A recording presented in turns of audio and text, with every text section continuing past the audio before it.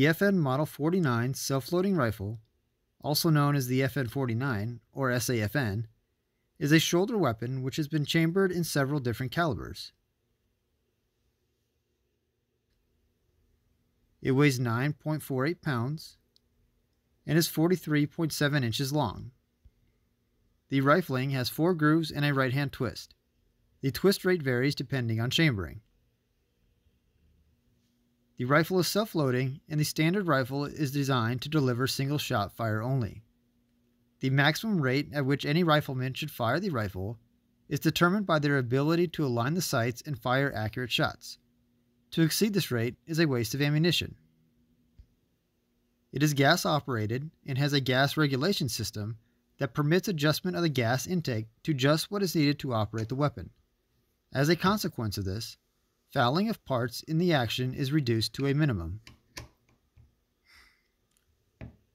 The gas cylinder plug allows the operator to cut the inlet of gas from the barrel to the gas cylinder, thus preventing the mechanism from working automatically and must be operated directly by hand. This is specifically provided for the launching of grenades and can be done with a cartridge tip. If the gas cylinder plug is difficult to rotate due to fouling, it can be broken free using the rim of a cartridge in the cutout on the face of the plug. The magazine has a capacity of 10 cartridges. It is not detachable for reloading, but can be reloaded while partially empty. A cartridge clip guide is incorporated into the receiver cover, allowing loading of the rifle with 5-round stripper clips. A bolt catch holds the bolt open when the magazine is empty. A hand-operated bolt carrier catch permits holding the mechanism in the open position with a loaded magazine.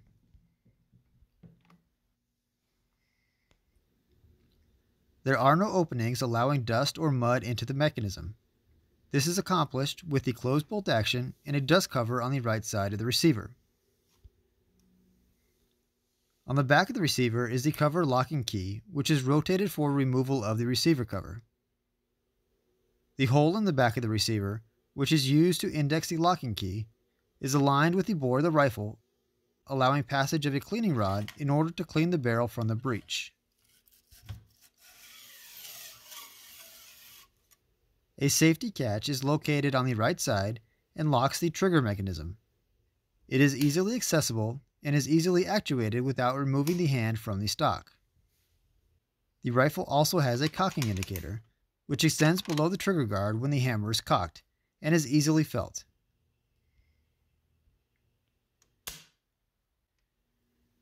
The front blade sight is protected by wing guards and can be adjusted laterally by an armorer. Several different blade heights are available for adjustment. The rear sight is of the peep type, also called an aperture. It is on a tangent leaf attached to the receiver cover. The aperture is protected by wing guards and is adjustable for windage with a screwdriver. The rear sight is adjustable for elevation with the slide by depressing the lock on the left side of the slide. It is marked for 100 to 1,000 meters in 100-meter increments. A compartment for storing cleaning items is located in the buttstock and is accessed through the hinged buttplate cap. The 2 swivels are intended for the sling. Installation and use of slings are covered in separate training films.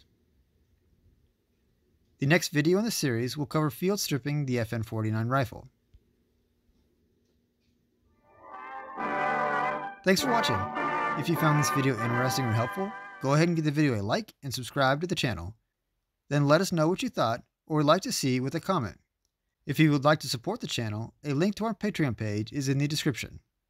For more information on this firearm and others, head on over to historyandfirearms.com.